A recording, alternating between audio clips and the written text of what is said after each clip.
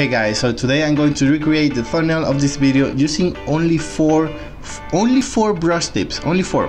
1, 2, 3, 4. That is not the best part. The best part is that I'm going to do that in less than 30 seconds. Let's get into it. Alright, so the first things we need a ground, grass, some grass over here. Wow. Let's put a sky. Let's put a architecture front, like a church over here. Let's put some foreground elements right here.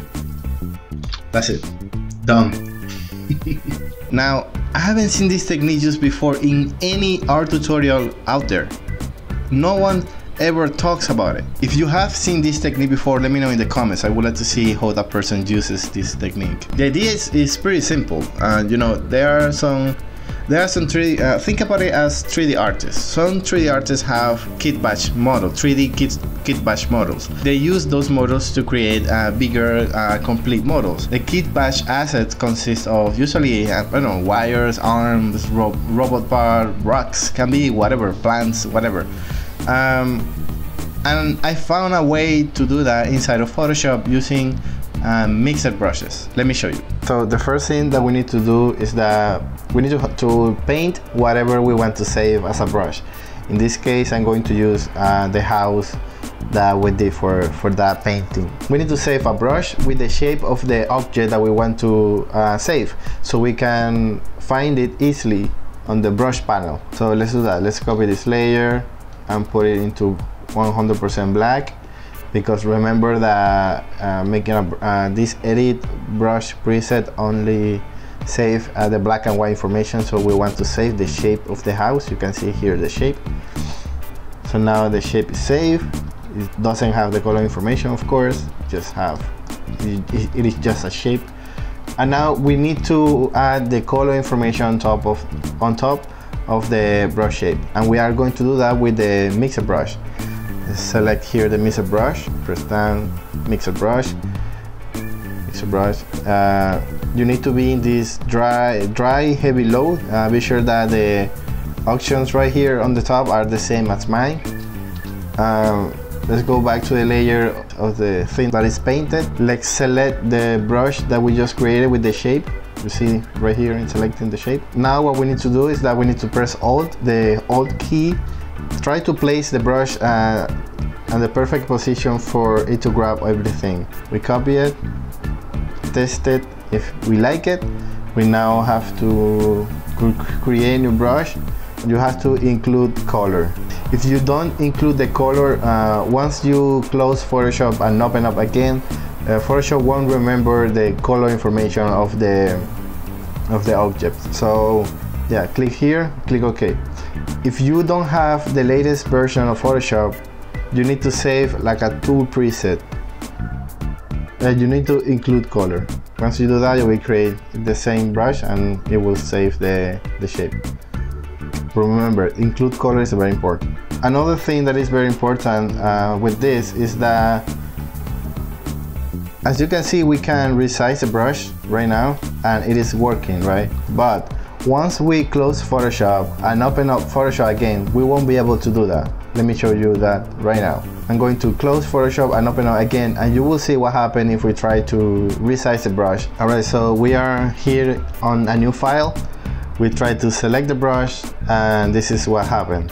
We can click and we can select the brush and click and it is working. But once we try to resize it, let's resize the brush, Photoshop is having a hard time to create the brush. I don't think that they thought about making brushes like this. Okay, so to solve that problem, we need to grab the brush. Let's grab the brush right here. We need to paint with it. So now we need to resample it. We need to grab the color information again. So we need to press the Alt key, position the brush, Alt key, and click. And now we are going to be able to resize the brush, and Photoshop is going to handle all the scaling of the brush.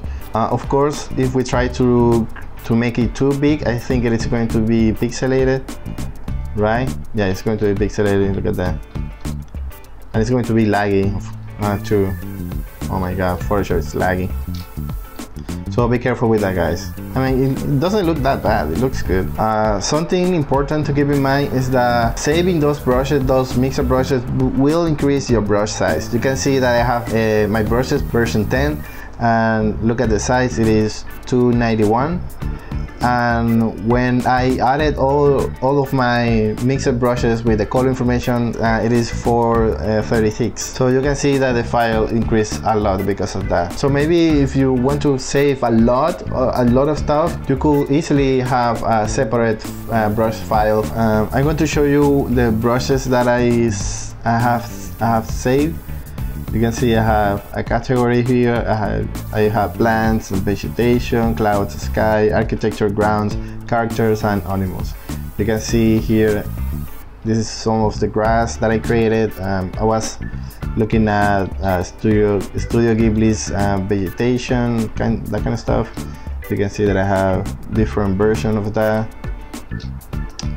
I created this one too, but I made a mistake of making it too small, so I can't resize it too much.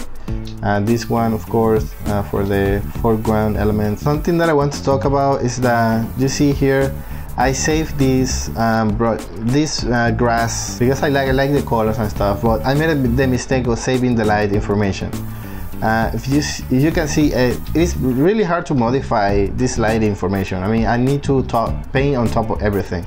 So the better thing to do is to think about the light information of the brushes that you are going to save, the mixer brushes that you want to save. For example, this one is easier to paint the light information because it is an overcast day, or it is in shadow. So I can create like a, I don't know, let's say I can create like an adjustment layer. Let's say that I want to make a light that is coming from the right side, so I can increase the light, right, and put it. I want the light to be a little bit yellowish, so I'm going to add green and red to make it yellowish. Now I'm going to paint on top of the mask. This brush is way too big, I don't know why. It's huge. Photoshop is lagging a bit. Paint what we don't want. Let's say that we want the light shape to be something like this, right? Something like that, like this. So now we have the light shape, but of course we need to paint we are going to use the regular brushes now, and we need to paint the silhouette of the light. So I'm going to grab the brush and I'm going to paint right here. You can see here we can create these brushes, these colors. You need to paint now with black, and remember that. That's right. That is a better way to. It's a more efficient way. If I want to change this light, I'm gonna have a hard time doing that, honestly. And of course, we can change the color later to whatever. I don't know.